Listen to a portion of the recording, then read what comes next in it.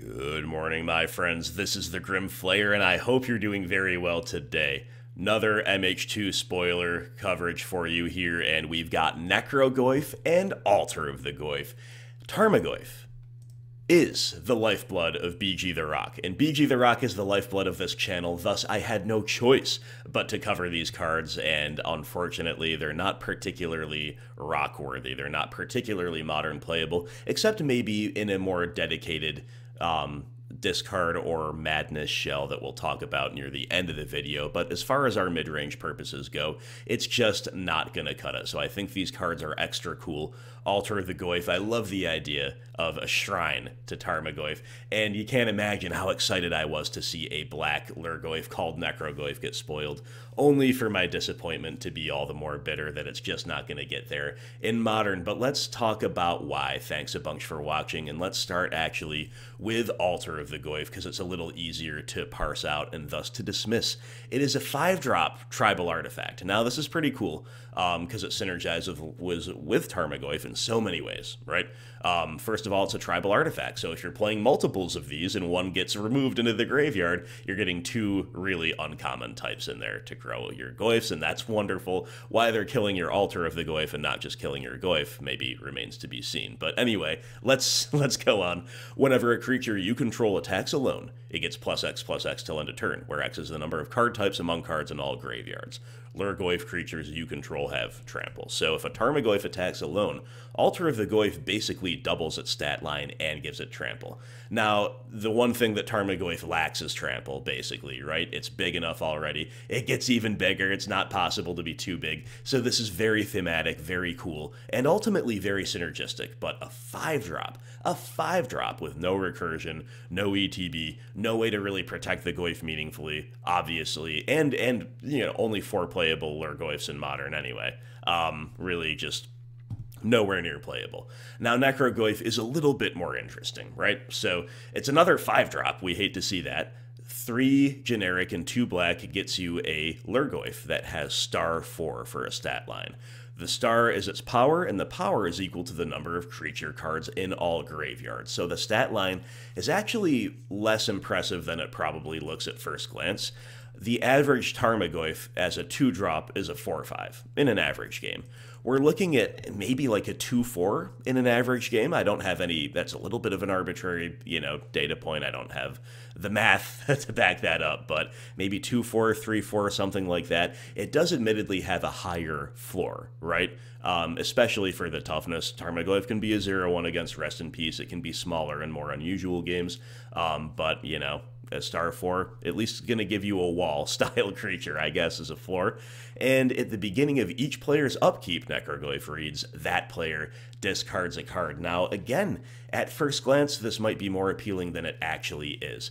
Let's actually parse this out. So, of course, this references Liliana of the Veils +1. Lily's +1, each player discards a card. Necrogoyf's static ability, it is the same exact thing, but here is the problem, my friends. Here are the problems, I should say. Number 1, we don't really need more of this symmetrical depletion. In some ways, redundancy is welcome, especially when it's value generation. You can never have too much of it. There's no such thing as like drawing too many cards in your deck.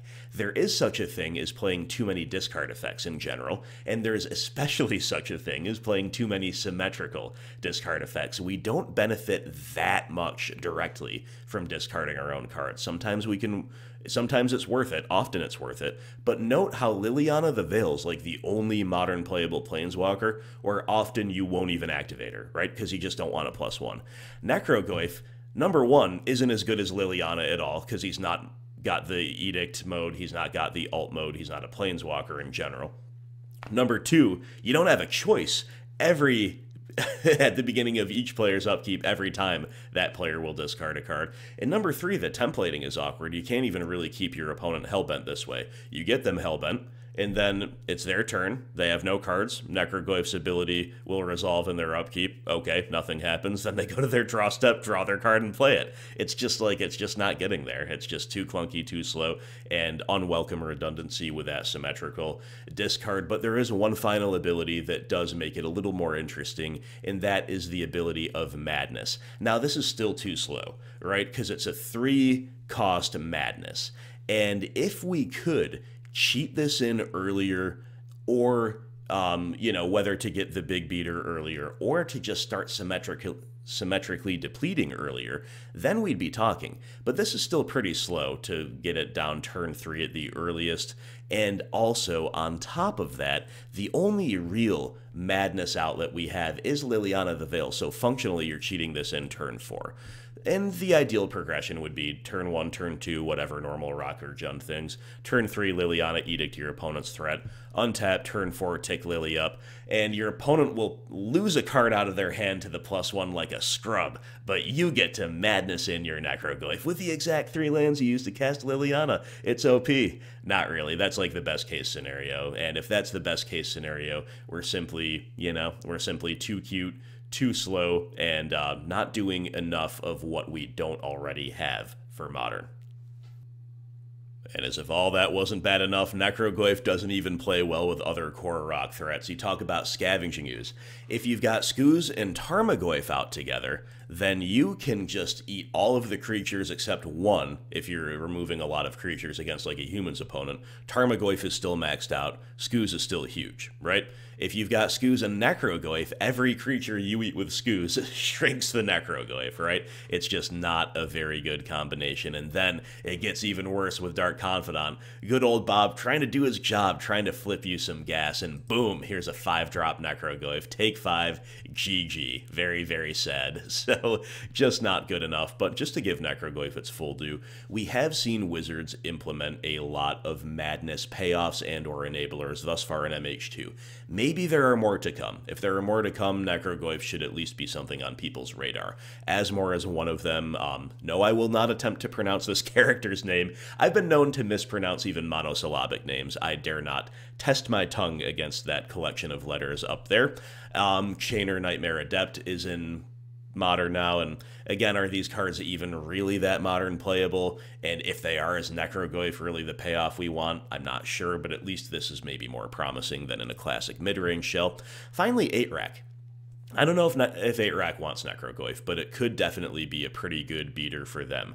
The idea here would be that 8-Rack often doesn't play creatures in order to blank opposing removal, but if you are able to discard Necrogoyf to a symmetrical discard effect, and then your opponent subsequently removes it, you've kind of come out ahead on advantage anyway, and you're also just in general trading resources, which progresses the 8-Rack game plan. I don't know if that's something that they want, but maybe that's one of the more promising shells in Modern. For Necrogoyf, which is very cool, Altar of the Goyf, very cool as well. These cards do not rock, my friends, sorry to say. Unless unforeseen Lurgoyf and Madness synergies enter the format in the final stages of spoiler season. So thank you very much for watching. Let me know how disappointed you are that Necrogoyf is not a BG Rock staple, and I'll talk to you for the next video.